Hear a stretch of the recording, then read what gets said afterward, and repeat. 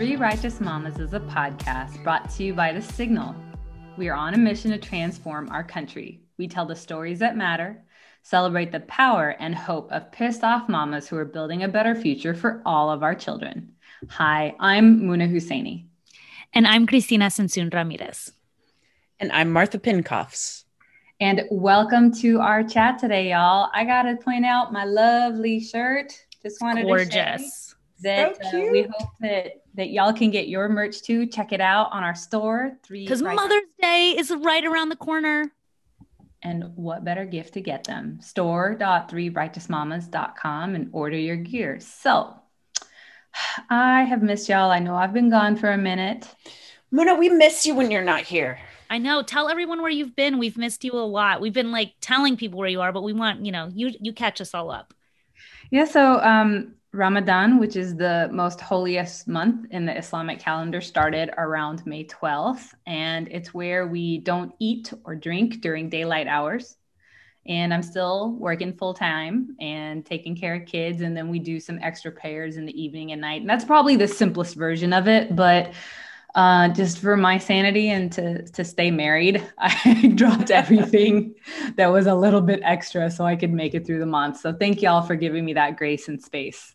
Yeah, no, we were totally fine. I have heard that on Ramadan at the evening, you all eat the most amazing food and meals. Is that right? Yes. I'm like, is there a point in being humble right now? No, I want to know what like you got to eat that I want to try next year. My brother for a year tried, because he has many friends that are Muslim, observed Ramadan. And he just told me like the food was amazing because he'd go over to his friends' houses that were Ethiopian. So I will start by saying that, yes, there are some people that binge and super pig out when it's time to break their fast, but you're technically just supposed to eat a little bit because Ramadan's not just about gorging yourself and then denying yourself during the day. So my family's from Hyderabad in India, and we have specific dishes that, yes, we make them all year round, but they're things that we especially look forward to during Ramadan. And so in my house, we make egg rolls or samosas, but like in an Indian way. So we have different fillers, but I made a whole bunch this year because I don't have time to like make them every day and fry them, but made them ahead of time and froze them and froze them. See, I'm tired. We freeze them and then pull out a few and fry them up. And then we make fruit salad. So it's like all these different fruits and you just cut them up and it's a fruit salad. And the thing that makes it really Desi or Indian is that we put fruit jat in it. And my best friend from middle school is always like, y'all put spices in everything, even fruits. But I think it's like the Indian version of, what is it? Like, I think a lot of chamoy. What do you call it? It's like chamoy. Mexican. Oh yeah, but Mexicans we eat like chile, limon, salt. Yeah, so it's kind of like is lemon. Sorry. Makes everything better. Kind of like that, but different. My kids hate it because they think it smells like fart. Oh, no. But I like it. Maybe I didn't eat it when I was younger. Am I making this sound appetizing? No, I mean it does sound good. And so, what is the purpose of like the religious purpose of not eating and drinking all day? Like, what are you trying to observe or? Yeah. So, first of all, it is a commandment in the Quran to fast, and it is something that Abrahamic faiths have in common. Christianity and Judaism also fast. One of the reasons is this month is the month that our holy book was revealed in. And so we celebrate that and commemorate that. But it's basically starving your body to feed your soul. So you're not eating and drinking all day. Actually, as an adult or a grown-up or whatever you want to call it, you're also not supposed to have sex or smoke or anything that makes you mortal, if you will. And the first thing that's amazing about it is the abstention of doing things. Unless you tell people, nobody knows you're fasting. And so it is a really sincere act of worship because so many things we do are visible and you can do for your pride or your arrogance. And in this sense, like no one knows. And so your worship is all like focused inward. And then second, think of it as a spiritual boot camp of, we're supposed to pray 5 times a day anyways, but it's also for your character because you have to maintain patience. Like you can't just be like yelling at your kids and fighting with your spouse. Like you have to like focus on your humility and being kind to one another. And we give a lot of charity during the month, and you're supposed to do a lot more good deeds because you get more reward. And so like if you can do all these things when you're not eating and drinking, and by the way, we're supposed to do extra prayers at night and in the middle of the night, and so you're also not sleeping. Oh wow. This is sustained over a month. And so if you can do it for a month, why the heck can't you do it all year long? Right. Oh, cool. And so that's really what it's about. It's just like sharpening your discipline and sharpening your spirituality. We're also supposed to read a lot of Quran and just connect with our deen a little bit more. A lot of people will say, oh, well, we fast because, we want to have empathy with the poor. And it kind of makes me scratch my head because I'm like, guess what? Poor people have to fast too. So who are they having empathy with? Because if they already didn't have food, like, I don't know, but it's just, so for me, it's much more about the spirituality and connection. And I think on the back end, it's a huge time of community as well. Little hard during COVID, but it's a great time just to like get together and be celebrating with our community. And I think people are doing it virtually. That sounds, I think it sounds really beautiful. And I love this spiritual discipline of like, of having it be a thing that you commit yourself to every year and know that it's coming and know what your body feels like when you're doing it and know at this point what it feels like to get through it has to feel like familiar in some way of like being almost to the end or the halfway through mark and all of that. I mean, I think I love it. I admire that you're doing that. And like, how do you not drink water all day? It's kind of weird. Living in Texas. Yeah. I'm lucky that I'm generally indoors and air conditioned. There are people who like work outdoors and it must be very, very difficult for them. Yeah. But it's actually this month is something I look forward to and I'm excited for. Like even as a kid, like little kids will be like, mommy, can I fast? And we'll let them do like this, sure, fast until noon. Like just to get them excited about it. And I remember once, I think I was 7 or 8 and I had wanted to fast and my parents had said, sure. But then I felt hungry and I couldn't make it through the day. And so I took like a box of Fruit Loops to my room and I was like stuffing my face full of Fruit Loops. And like, I had so many Fruit Loops in my mouth, like I couldn't even close it. And then my brother came in and I was like, he's like, and he yelled. And I didn't want to like disappoint anyone that I couldn't make it through the day because I'd been so excited. And obviously they didn't care. And it's like a fun story we can tell now, but like, yes, it's hard for some people, but for a lot of folks, it's a time of excitement. Mm-hmm. Yeah, I'm sure it's like people coming together, family, also just a global holiday that's being celebrated by like 1 billion people right now around the world. Like, isn't that amazing to be connected to so many folks doing the same practice? It makes me think about like just you educating me and Martha and our listeners about Ramadan that don't already know so much. It makes me think, we always introduce ourselves to our guests like, I'm the Latino one, I'm the Muslim, and I'm the queer one. And, we were laughing earlier about kind of the stereotypes that people talk about each one of us. And I'm just wondering, for you, Muna, like, what are this, sometimes people ask innocently, right? From a place of like innocent ignorance about us. And sometimes the stereotypes or questions are more grounded and rooted in like a meanness. But, what are the ones that like make you laugh? The ones that you get pretty consistently? I'm like, we're wondering for all of you. Oh, well, how much time do we have? We could be here for a while. This is also our therapy session. Yeah. Well, it's funny. I travel a lot for work and I I remember being at the airport one time and, you know, I wear my scarf, so I'm identifiable as Muslim. And somebody came up to me and sat down and was like, "What are you doing here?" And I was like, "Getting on a plane." Like, why are you asking?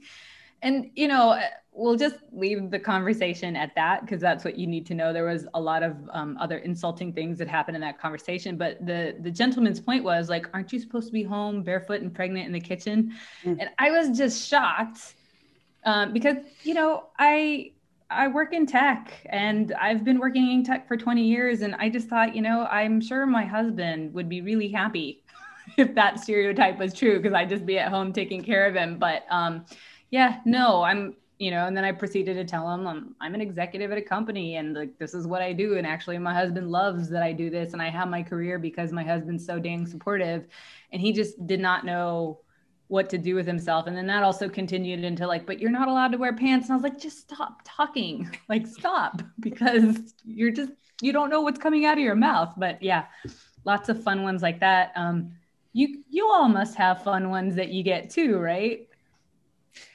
I mean, yes, fun.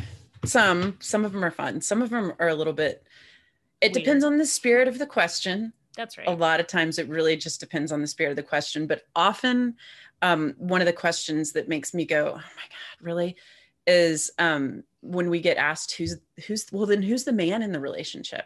And I'm like, well, the whole point is that there isn't a dude in the relationship. We chose not to have one in here. Oh, I'll know what to tell you. Yeah, I kind of dress like a tomboy, but I'm all woman, and I don't know. It just that one can feel a little bit funny sometimes, but for the most part, I think people are so steeped in, well, but the man does this and the woman does this. So who stays home and who does the dishes and who fixes the garage when it's broken? And it's like, you know, we bust those stereotypes all the time. You know what? I don't know why it makes me laugh. So I have several, two of my best friends are lesbians and have like babies. And I remember when my friend Carla's baby was born and going over to see the baby. And I just like, I don't know how to brain fart. And I was like, who do you think she looks more like? And they both looked at me like I was crazy. And I was like, that's how queer positive I am. I didn't even recognize that there was a man needed in this. That's right. All I gotta say is I wish more people figured out gender roles at home like queer families, because the person who wants to do the dishes should do the dishes and the person who is best suited to fix the garage should fix the garage. But guess what? The dishes still get done and the garage still gets fixed. And it's just... It does. It's aspirational for me. Yeah. Thanks. I think we do have a little bit of a leg up there because it's like there is no definition. You get to find it. Mm-hmm. So I'm for that. How about you, Christina? Well, I feel like there's several. So I think the one that has always confused me since I was a child is that Mexicans are considered to be lazy while simultaneously working so hard that they'll steal your job. Like, it just confuses me and perplexes me. And I remember like being in middle school and like hearing for the first time like the lazy Mexican stereotype and just being like totally baffled by it. And like, where does this come from? And then it's funny because there's a study that came out. There's an international study of like which countries work the most hours, which people work the most hours, and consistently Mexico rates like number one number of hours that the citizens of any country work. And so I'm just like, I don't get where the stereotype comes from, but that's one of the ones I don't get asked like, you know, why are Mexicans lazy, but I've heard it brought up and it's definitely like in the water as far as if you watch Fox News, it's over there. But I do get asked a lot about like Latinos being immigrants. Mm-hmm. And it is true that there are a lot of Latinos that are immigrants, but it's also really weird, especially in Texas, when everyone assumes that if you're Latino, you're an immigrant, because there are Mexican Americans, Tejanos, were here before Texas and the United States even existed. Right. And so it's a really strange dynamic to both like straddle new foreign born identity with the idea for people that we were here before this nation was even constructed. So that's also an interesting like stereotype to break.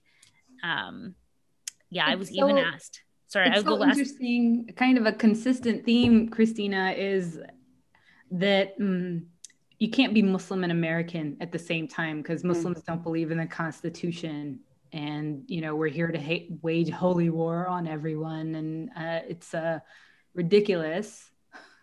And Muna speaking of stereotypes right now. Yeah. Right. To be clear, if listeners weren't clear, it's ridiculous because part of our religious law is that you have to follow the laws of the land you live in. Period. And that's PERIODT. Period. That's right.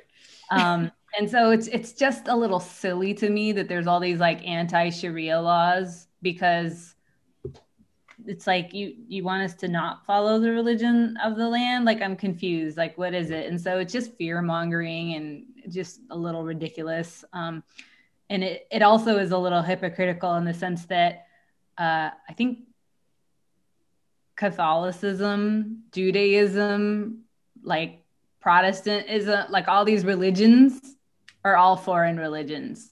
And so should those religions not be following their laws either? Like, but yeah, that one always makes me laugh. Yeah, I'm sure we get asked a million questions. Martha, what are the other ones that like? Okay, so for lesbians, there's a big stereotype that we are man haters. And I just think it's a very important clarifying point that not wanting to do it to a man does not mean that you hate a man. Like, I have dudes that I love and that are some of my closest friends. I am raising a son. I don't hate dudes. I just don't want to do it to them. And when you came out to your family, do you remember like some of the, like, is there some of the innocent questions that I'm sure you get asked? Oh God, there were lots of, yeah, it was. Because Muna and I don't never face the experience of our family asking us these questions. Well, I got so many letters from family members, and I actually used to carry them around in my glove box, which was a terrible idea. But one of the letters was from my brother, and it talked about the quality of people that I would be assigning myself to by being a queer woman in the world. And it was so wrong. Like, it was so wrong in every way. The assumption that about the quality of people that would be my people. And they are my people. They are my family. They are my people that hold me up. And there is such a beauty and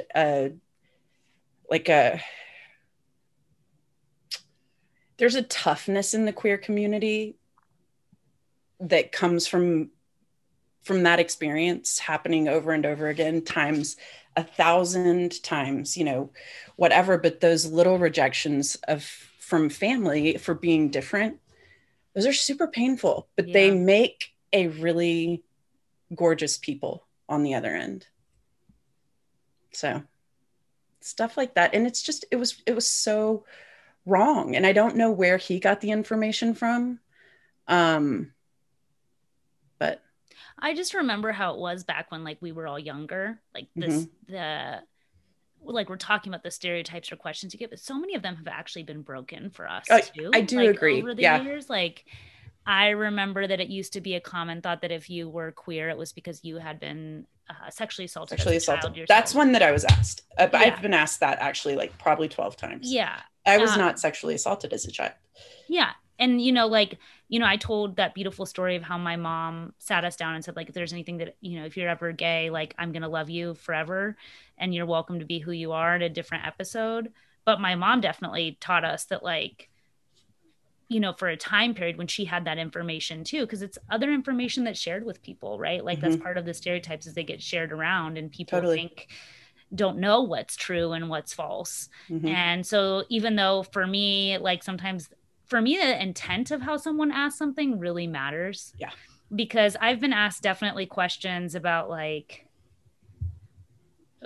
culturally Mexicans and women, and asked Mhm. questions about like, you know, and Martha and I have talked about this, aren't most Latinos homophobic, even though Latinos are disproportionately in the youngest age bracket queer.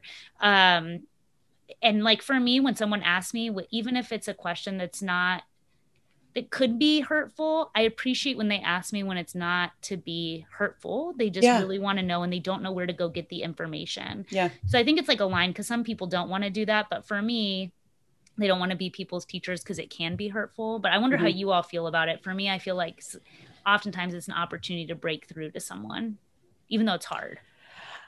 I think it can be. I have to say that I am not always up for it. Like I feel like I'm at a place where sometimes, and I think intent is king in all of these situations, but like when somebody comes to me and wants to talk about their story of like having been a homophobe and then not being a homophobe anymore, and they're looking for my congratulations on that, I don't really love having to bear witness to that journey, because it doesn't feel like there's a real exchange there. It feels like there is a seeking of, oh, you did such a good job, way to not be a homophobe. And that I wear out on that one. But if somebody wants to be in conversation about, you know, some human stuff, like some of the humanity of what my experience has been, because it is only one experience of the queer story, Mm-hmm. I'm always happy to talk about that. Yeah, I would agree, Christina, with what you said, and Martha, what you said. Intention makes a huge difference because I can tell off the bat whether someone is being an a-hole or someone is genuinely curious. Mm-hmm. They can ask the exact same question. Their tone of voice and their sincerity or lack of will show up really quick.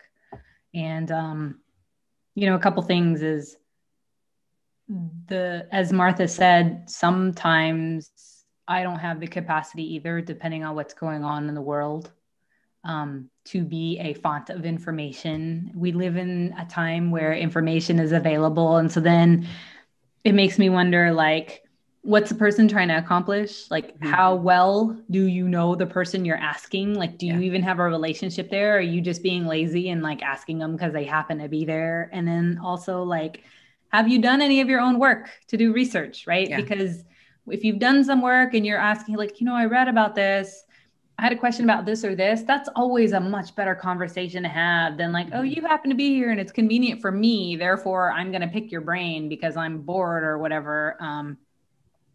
Because some of these conversations can re-traumatize the person in question. Like I had a coworker once, like I had a flat tire and I was like stuck at home and my husband couldn't come pick me up. And so I called my coworker because I knew he had to go by my house to get to work. So I called him and I was like, hey, can you pick me up? It's on your way. I know this is the time. And he was like, sure, sure. And then, but I felt like something was weird and he hung up and he called me back in 5 minutes and he was like, listen, I don't mean to be mean, but I'm really scared. Like, if I pick you up from work, is your husband going to kill me and kill you? Because like he was talking about honor killings and his wife had seen some like movie, Oh my God. some woman and her daughter and like this honor killing, or I'm not even sure what the details were, but I was just so in shock. Right. But I knew he was like concerned for me and like he didn't want to do something wrong. And like I could tell that he was so like, I'm really sorry I even have to ask the question because this feels wrong, but like that's truly what he believed. And so like even though I got it, like he didn't want me to get hurt, like it still hurt me that like of course. Yeah. somebody could think that. Yeah. But and I this think is someone I work with every day for like a year. I think the other thing is that like there's just so little. I think there's more and more like stuff on queer folks. I think there's more and more stuff on Latinos. There's not very much on Muslim folks. Like pop culture is how people learn about different cultures because we do live in a really segregated society and country. And like when you don't see those images and all you get are like the Muslim stories of honor killings and like and being told over and over again about like Muslims are supposedly all terrorists, and you're told over and over again that Latinos are all immigrants and criminals and rapists by like our highest elected leaders. Like, you know, I go back and forth between like, yeah, I get annoyed and angry at the stereotypes. And then I also feel like, well, if someone asks me a question, and obviously I'm not the spokesperson of all Latinos everywhere, because I'm also, you know, half white myself. But like if someone asks me a question and they ask me with like good intention, even if the question is like off-putting, I do personally feel like a responsibility to like break through, because maybe I'm the only person that they'll ask, and maybe it was hard for them to ask. And like I remember a few months back I texted Muna, because I've never been to a mosque, right? Like never, like I've been in a mosque, but I've never like gone to, I don't know if you even call it service. I don't know what it's called. What is it called, Muna? It's all good. I understand what you mean. Well, you know, like that's like my level of ignorance, right? Like, because I'm not exposed. And so I texted Muna and asked like, hey, would it be okay one day to come to your mosque with you? And she didn't text back for like a week. And I was like, oh my God, I totally offended Muna. I feel terrible. I'm embarrassed. And Muna like responded a week later. She's like, oops, missed this. Yeah, sure. Whenever, you know? And like, I want to come, you know, but I took it upon myself to ask, and I didn't know like what the rules are or what's appropriate or anything like that. I can't imagine like most faith traditions are like, come on in, everybody, you know, but I wanted to ask. And that took a little bit of courage on my part, because I just didn't know. And like, I want to give people that same grace. I also want to say to folks, like, if you are asking without love in your heart and the seeking of understanding, like I have zero patience for it. Mm-mm. I also find a direct allegory to how much alcohol has been consumed, because a lot of people want to get drunk and talk about gay sex because like they're nervous to talk about it otherwise, and like that's when all of the questions happen. And to me, I don't drink, and like that's where it can start to get into a disrespectful place. Well, of course, and it's so all about like your sex life and not about like your life. It's not about life. It's not about the humanity piece. So I don't private. Yeah. And I don't engage those conversations, but like, I do remember right when I came out, I was propositioned so many times by men that I went to college with that were like, hey, I'll get us a hotel room. You and your girlfriend can come. Be like, wow, that is really a level of entitlement. So I don't even know what you call that. That's like generous to call it entitlement, Muna. It's disgusting. Yeah. But they were dead serious. It always just shocks me. And yes, I'm using that word entitlement very generously, but it just shocks me what people feel like they can say and do and is owed to them as a basic necessity. I can't remember who, I'll have to come up with it later, but they were talking about if you follow the embarrassment, you can measure the level of marginalization of a group by like how much they get embarrassed or like what they're not comfortable to do. Right. Mm-hmm. I'll just leave it at that. It's like, I can't imagine that was only like one dude that said that. No, ever. It wasn't. Okay, I want to know what's the funniest question or weirdest, funniest comment, like not in a bad way, but just like the funniest thing that someone's ever said to you that like just made you like die laughing. Yeah. I mean, I'll go. I have one. Like mine was just funny because you know, I grew up. My dad's white. He's American. I grew up mostly all of my life in the United States, and we went back to Mexico a lot. But like, my first language was really English. And I remember being in 5th grade in Ohio or something. And, you know, I'm light skinned, so people wouldn't know I was Mexican, but I would talk about it and then be like, oh, you're Mexican. And I remember a girl going, oh yeah, I definitely noticed your accent. And I was like, just cracked up laughing. I was like, hey, I grew up in Ohio. Like, what are you talking about? Do you mean like my Upper Arlington suburb? That was my suburb, like my suburban white girl accent. Like, what are you talking about? That one just like made me die laughing. I will say this. So it's more like in the in the zeitgeist, I don't know, in the commentary about lesbians in general, but like, I mean, I do rock the shit out of some Birkenstocks, and I do generally wear really comfortable shoes. Like that's one of the things that I gave up when I came out was uncomfortable shoes. And when I was younger, I had family members that used to refer to lesbians as women in comfortable shoes. And so like now That's a pretty nice stereotype. Woman in comfortable shoes. I'll take it. I will say I went to like a lesbian comedy show and I got like nearly all the jokes. They were super funny, except when they started referring to like the Subaru as the lesbian car. The Lesbaru, yeah. And I was like, really? Like I had no idea that was a stereotype. And yes. And I've had 3. And I didn't know, and I was like 30 something. And I was like, I've had so many lesbian friends and I didn't know this joke. This is like, they like feel left out. Martina Navratilova was like the sponsor of the Subaru, which brought all the lesbians in. Oh, good. Okay. I get asked all the time if I shower with my scarf on. And say what? Sorry. Oh my God, really? That's so funny. All the time. And I have to be like, do you shower with your clothes on? Because that's cool. What kind of showers do you take? Like washing her hair through it. This never comes off. Talk about rashness. Like one big dread underneath. Yeah, it's one big dread underneath. That's actually why she's been wearing it the whole time. It's just right. I don't have any hair. This is like my good luck. Like, I love that that's a question you get. Like all the time, consistently. Really? Like I laugh really hard. You get it all the time? I think people are becoming more educated nowadays, so I think I get it less, but I still get it. It's still probably my number one question that I get. Wow. From grown-ups and kids.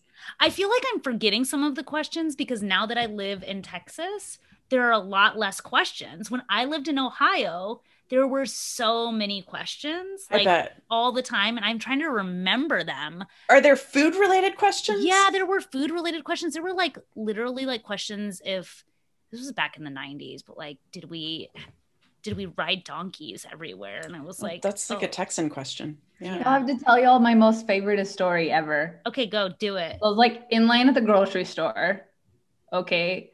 And, there was a Muslim lady there. And so like you've seen sometimes women wear a long black thing called a burqa or a abaya. And like Saudi women wear it in what I call penguin style very fondly, where they take you can say like neckline of the abaya because it's open down the front and they wear it on the top of their head. So it makes them look like a penguin. Mm-hmm. And so she had her face covered and she had a scarf and then she had the abaya over her head, but it was just really long. So it just makes you look like a penguin.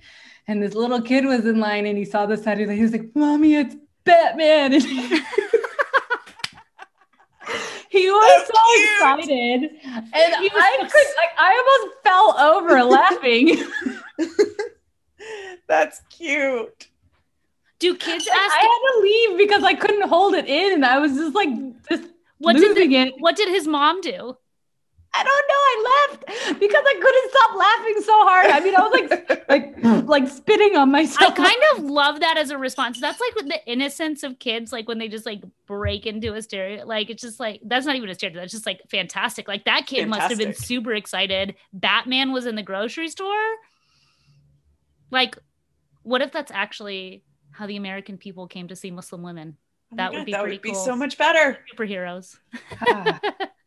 Well, you gotta love Marvel because they deal with all the stereotypes. And like, I know that there's like queer Marvel heroes and I think there's even Muslim Marvel heroes now. And I'm sure there's Latino Marvel heroes too. So gotta love that they've always been sort of pushing the envelope on that kind of representation. I do think that those of us on the margins are superheroes. Like, I think that the connection it gives us to each other and to like our common humanity is absolutely a superpower. But actually this reminds me of like, I'm wondering, I think you talked about, Martha, like sometimes, I don't remember which one of your kids' friends would be like, is that your dad about you, right? Oh like, yeah, totally. Yeah. It's so cute. Yeah. And I actually thought it was really sweet. But yeah, they were like, hey, River's dad, River's dad, River's dad. And I was looking around and I was like, who the fuck is River's dad? And I was like, oh, it's me. He thinks I'm River's dad. Okay, got it. But that's just sweet. It is sweet though. Like when we went to your house, we came back and I said, Santi, because he started to pay attention to like family formation before it was just like whatever. And then I was like, that was so cool. We went to Martha's house and River and Townsy have 2 moms. Isn't that cool? And he's like, yeah, it's pretty cool. So just like normalizing it a little bit, like explaining it. It takes like 2 seconds for a kid to be like, yeah, they have 2 moms. And then it's like, oh yeah, they have 2 moms. Great. And then like forever, that's normal. Yeah. And like, it's so fun because we've been talking to the kids about Ramadan and they're like, okay, so Muna isn't going to be there tonight because she is doing Ramadan and she didn't eat today and da-da-da-da-da. And so like, it's fun to make the world bigger. Yeah. So Martha, all I got to say is for those people that wrote you those letters, look at the quality of folks you're around now. That's right. That's right. Okay.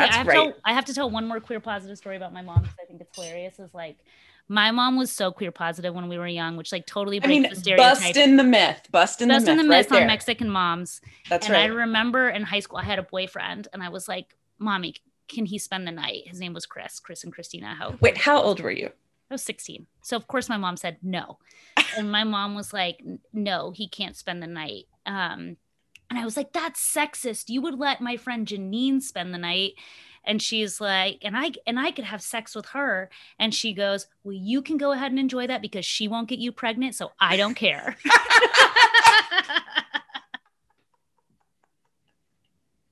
Oh, yes. My mom, hilarious. Thanks, yes. Mama Sinsoon, teaching me to be so queer positive from when I was little.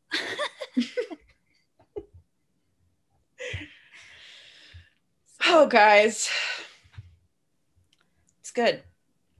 Yeah, so I think the rules of thumb are like, it's okay to have questions. Yeah. Do some research on your own. See if you can learn it through Google. Books. And then also, like, if you have a question and someone's a friend, like, just ask with love and intention. And yeah, it can be scary to ask a question sometimes. But if you ask with love and intention, I think most people will understand. I think so too. And I think if you have questions for us, you can slide into our DMs and we can answer some questions for you. But it's like I'm just glad to learn that Muslims don't shower with their head coverings on. Yeah. I mean, like, myth busting over here on Three Righteous Mamas. Tell you what. Mexicans don't ride donkeys everywhere. Some people do, but most people don't. Not all lesbians hate dudes. Yeah. We have educated a whole world right now. So if you have a friend that has a question about Latinas, Mexicans, Muslims, or queer folks, this podcast has answered many for you, and hopefully this can become an educational tool. I have a final question. Muna, what's for dinner? Oh, and can we come now that we're fully vaccinated? We're actually outside. So my sister actually made this Cajun chicken pasta because I think we've been doing a lot of like Indian food, and so she's like, let's do something different. And so it's a copycat of the Cajun chicken pasta from Cheesecake Factory. So that hell yeah, we are excited to eat tonight, and maybe I'll take a picture and post it with like my mug next to it. Nice. We need to see your face more. I'll look forward to it. I'll make some treats and drop them off. The other thing I was going to say is a lot of Indian treats for those of y'all who are gluten-free are really good because they're made out of like chickpea flour. And then you can get like that crunch in your life and keep your tummy happy. So I just wanted to pop that as well because we have like pakoras and bhajia and like a whole bunch of other amazing fried stuff, and there's no flour involved, and they taste really good. They do taste really good. And I'm good. definitely sure Three Righteous Mamas can do a post explaining a little bit more about Ramadan for folks and things that they where they can learn more. Yeah, absolutely. And just to round it all out, I actually do try to answer every question I get, whether I'm in the mood or not, because I would rather somebody ask me and get a real answer than ask someone or read a wrong source on the internet. Or let's be honest, listen to Fox News. Yeah. Because there's a lot of bad information out there. And so I think that offer that Christina and Martha put out there about asking us questions is fully open and welcomed. And we love being in conversations with y'all. So keep it coming.